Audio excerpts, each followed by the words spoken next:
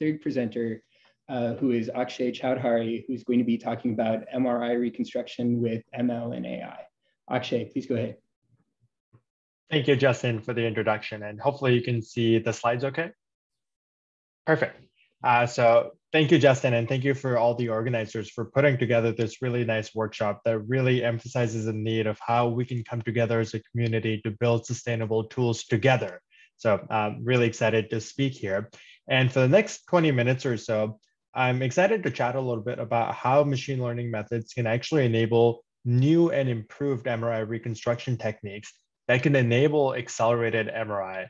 And I'll be talking about the current state of the field at a high level and presenting some challenges that we face as a field, and hopefully proffering some opportunities that those challenges also have. So getting into it, here are my disclosures. No conflicts, but quite a few disclosures about grant and research support, some consulting activities, and some equity stakes. So I'm sure I don't need to describe this to the audience here, but in magnetic resonance imaging, if we want to acquire some of these nice diagnostic quality images that we're so used to seeing, well, the original data that we have to sample in an MR scanner is the Fourier transform of the image, which is typically referred to as a K-space. And because of this relationship that exists between the image domain representation as well as the Fourier domain representation, there's a few constraints that one always has to deal with. And perhaps dramatically, we can call this something like the triangle of fate, where there's always different constraints. And one of these constraints is resolution. If we want high spatial resolution to be able to diagnose things that are small and trying to look at pathologies that are pretty subtle, we need to be able to have as much image detail available in the images that we acquire.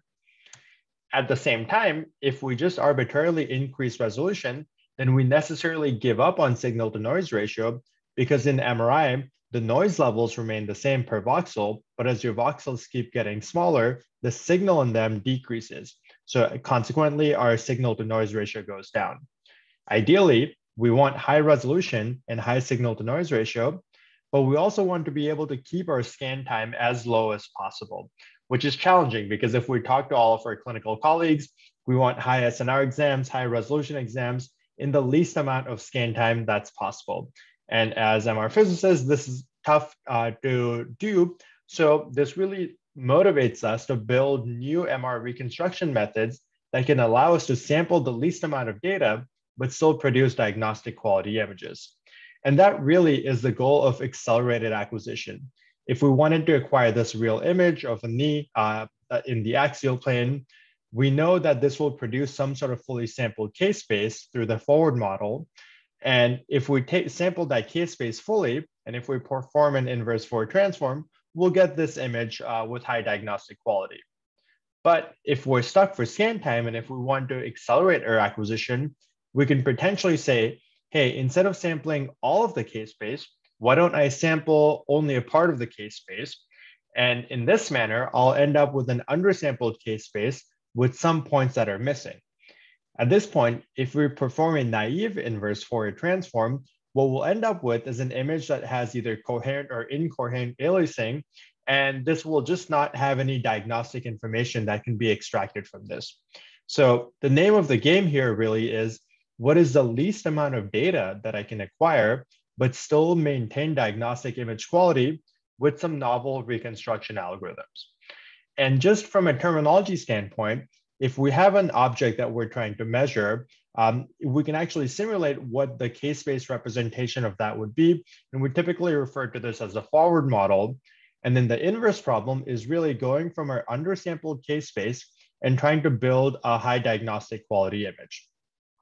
Where machine learning can really fit in is to be able to take common techniques that we know that have been working over the last decade or 2 decades and really try to use some data-driven approaches to accelerate how we solve some of these algorithms. So one potential way one can do this is we can start off with some mass K-space, and we can perform a nice zero field padding reconstruction, pretty similar to what Efrat mentioned earlier in her talk. But at the same time, we can also use some knowledge about the physics of the system. We can generate coil sensitivity maps. And now The inputs to our neural networks that will be solving this reconstruction problem will be this initial zero-field reconstruction, as well as some prior knowledge of this forward model that we're working with.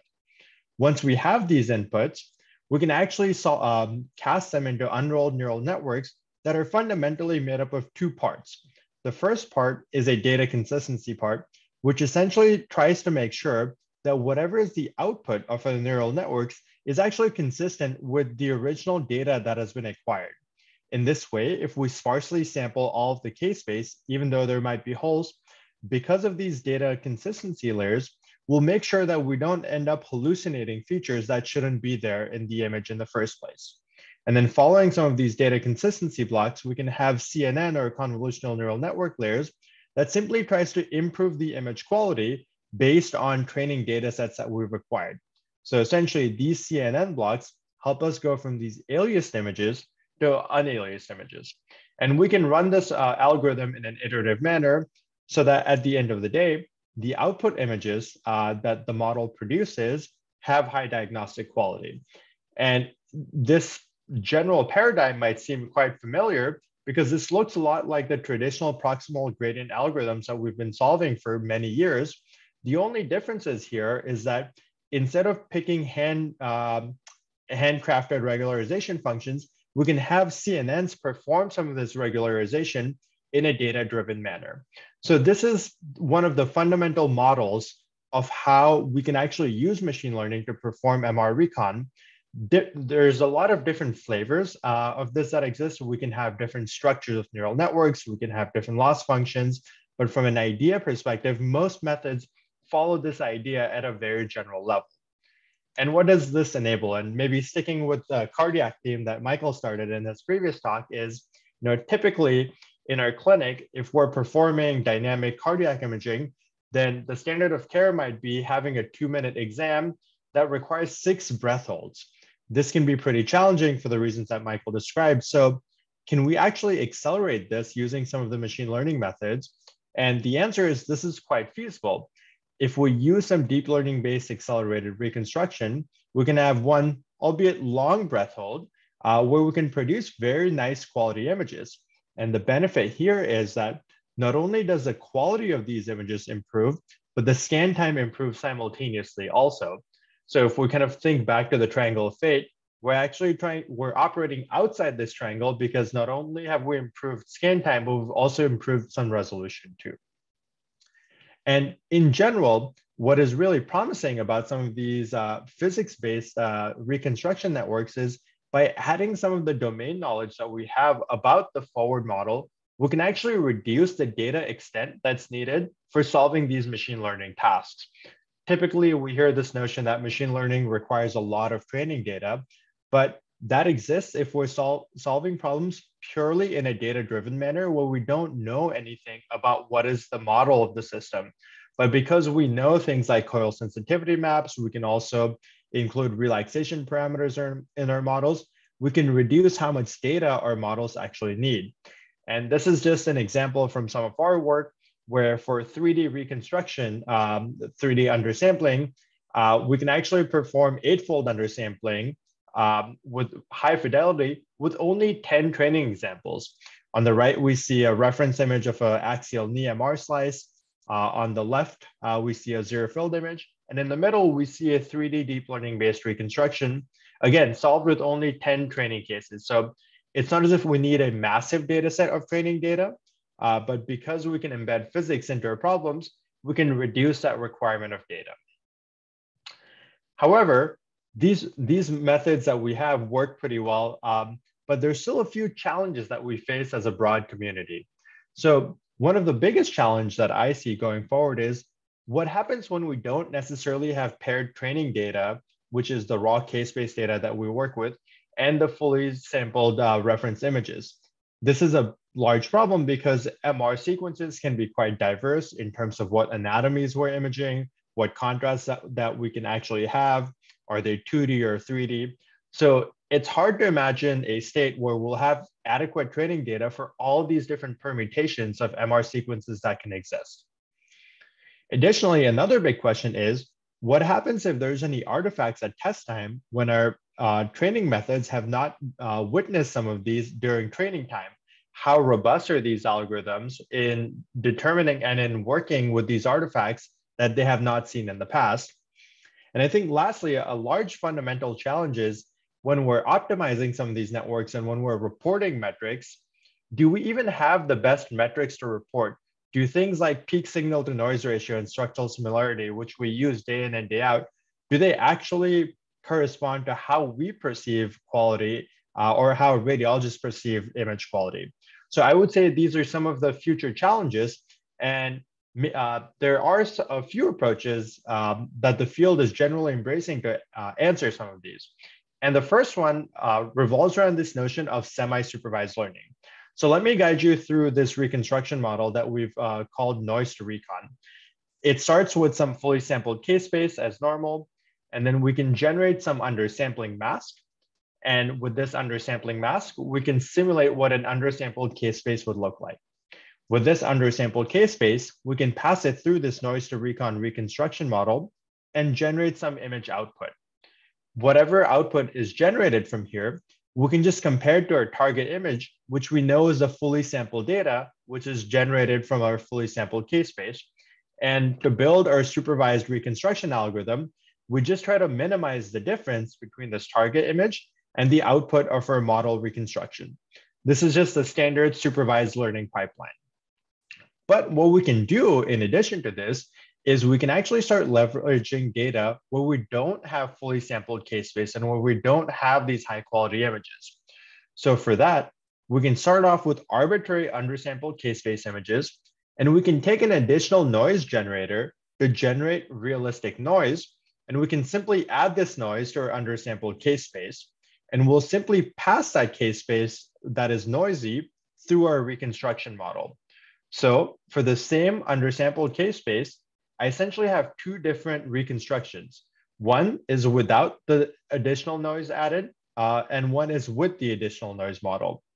If the hypothesis for my reconstruction network is that I want my model to be invariant to noise, then I can simply enforce a consistency loss to make sure that my model reconstructions with and without the additional noise remain identical. So if we enforce that, in addition to our supervised training, our model is implicitly learning to denoise as well as solving the reconstruction problem. And in this way, we can leverage both labeled data as well as unlabeled data set. And I think this setting can be beneficial in a very limited data regime. And let me guide you through what this graph is showing us. So on the x-axis, we can look at the case of where we only have one labeled training example. So this is data set from only one patient. If we solve a general supervised reconstruction task with only one example, we get decent but not spectacular structural similarity. If we use the noise as a simple augmentation step for this one supervised case, we see pretty similar performance. But if we use this noise to recon method, where we can actually leverage additional unlabeled data, which would not be possible in a supervised regime, we actually get a substantial improvement in the structural similarity metrics. The same observation can be seen for peak signal to noise ratio also. And generally, the benefit of this method, the noise to recon method, is in the really low data regime, where if we have only one example, our method outperforms the current methods substantially, but that performance decreases as the number of labeled training data increases. So as we're going from 1 to 2 to 3 labeled examples, the deltas in the performance starts decreasing. So the main premise of this is it helps us perform better in a very data limited regime. And here are some example images that come out of this network. On the left is a ground truth scan. On the rightmost is our noise to recon scan, which has only seen one fully labeled image. And in the middle, we see two different comparisons. We see a supervised scan that has seen 14-fold more images. And then to the right of that is a supervised plus noise augmentation, where we simply use the same noise generator that we proposed in addition to the supervised training. And in general, the image quality looks quite similar across all these images, despite our noise to recon method using 14-fold less labeled data. And what we can actually do is we can extend this framework to come up with arbitrary augmentations also. So here on top, we see a general supervised pipeline. where we have our fully sampled case space. We can simulate some undersampled case space, solve a model reconstruction, and then we can compare it to some supervised loss based on a reference image. In addition, we can build out a generic consistency pipeline where we can keep taking arbitrary amounts of case space data and have an augmentation module that can augment this image in arbitrary ways. In the previous slide, I talked about how we can perform noise augmentation, but we can extend that to other augmentations of our choice too. And once we perform those augmentations, we simply enforce a consistency loss between the augmented version of the image and the unaugmented version of the image.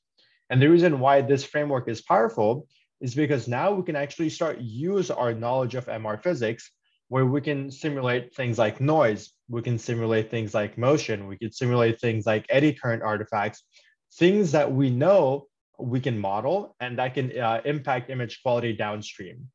In addition, we can also combine these with simple image-based augmentation, such as rotation, shearing, all the common things that are used in deep learning also. And in addition, we've also described a task scheduler because we can actually start to choose how difficult some of these augmentations have to be linearly. For example, we don't want to start our network learning the noisiest image to reconstruct. We start network training by learning a little bit of denoising and then slowly increasing that and so on. So how we schedule these can make a large impact too. And here are just some examples of how this network can help in the case of severe motion that it sees at test time, even though the model necessarily has not seen similar motion during training time. On the left is some ground truth image, and then at test time, we simulate what would happen if we apply excessive one-dimensional motion to it. And if we use a simple supervised model, which has not seen this, we get a terrible looking image. We can use a state-of-the-art data augmentation scheme for MR images called MR Augment, which does a little bit better than the supervised reconstructions, but still there's severe artifacts. And then the method that we propose called Vortex, which we've actually used in a semi-supervised setting with motion as well as noise augmentations, we see performs much better than the fully supervised training. Although the image is still relatively blurry compared to the ground truth, it still performs a lot better than the supervised cases. And note that this is a case of very large motion artifacts. So in general, semi-supervised learning helps us when we don't have paired training data and if there's artifacts at test time. But there's still challenges about how do we evaluate the best metrics. And I really like showing this image because here are 3 different neural networks that have been trained with 3 different losses, an L1 loss, an L2 loss, and an adversarial loss. And if we look at some of these metrics that are generated, we'll see that the L1 and the L2 loss networks have some of the best metrics in terms of PSNR and structural similarity. However, if we're just qualitatively evaluating these images, most likely, most of us might think that this adversarial image looks the best. Maybe this is just something that we're used to seeing, but this adversarial image has the worst image quality metrics. So I think there's a little bit of a discordance between what metrics we use to score the images and how we actually perceive this. So in order to be able to address this to some extent, our group has released a new MRI dataset that enables multitasking with clinically relevant metrics. We've compiled around 155 cases of 3D knee MR scans where we make the raw case-based data available so that we can solve the standard MR reconstruction problem. However, in addition to this, for all of these cases, we have dense image annotation labels. For example, we have information about classification of different abnormalities, as well as different bounding boxes that are available as to where those abnormalities occur. We also have dense tissue segmentation labels because these data sets are used quite commonly to be able to segment out different tissues. So this really provides a multitask framework where we can not only evaluate image quality, but we can actually evaluate the full downstream procedure of how some of these quantitative metrics, how these clinical metrics are affected by different reconstruction methods. So for this, we use the quantitative double echo steady state pulse sequence. Like the name suggests, we can generate 2 different echoes from this QDES scan. And these 2 echoes are used to generate quantitative T2 maps. And if we have the dense tissue segmentation labels, we can actually look at regional T2 values. So this really provides a quantitative metric, which we know has biological significance to test the validity of some of the reconstruction approaches that we're looking at. And we've created a whole host of different benchmarks for this, where our metric of interest is the quality of our T2 error. We want to be able to minimize the T2 differences between the ground truth acquisition and the different reconstruction approaches. And we see how different reconstruction methods and how the traditional metrics have poor correspondence with the actual T2 metrics that we care about. We can also benchmark this from a segmentation perspective. We can look at traditional metrics like DICE and average surface symmetric distance. So we make all of these metrics and models available through our efforts for encouraging data sharing. So this entire data set is completely publicly available. All the raw data, all the images, all the models that we've trained and the code is available at this particular website and this QR code. In addition to this, we also have a deep learning framework called DOSMA to deploy a lot of image analysis models. So say you've trained an image segmentation model or a classification model, we try to make it simple to deploy this and be able to interact with some of these medical volumes in a nice manner that can work well in a GPU. So there's a lot of work that we're doing to make this available. And we also have a framework for training some of these algorithms when it comes to reconstruction and image analysis. So we're just trying to make these tools available to the community. I think in the interest of time, I might skip the next couple of slides, but as a conclusion, hopefully, in this talk, we've seen that deep learning can improve reconstruction, and this can generally be used to improve the value that new MRI methods can have, and that new techniques are generally needed to answer the challenge of data paucity, as well as the heterogeneity of MR sequences. And I think one of the best ways to do this is to be able to share data sets, codes, and models so that we can all work together as a broader community. So with that, I'd really like to acknowledge a whole host of students who made this research possible, collaborators, as well as funding sources, and happy to take any questions. Thank you.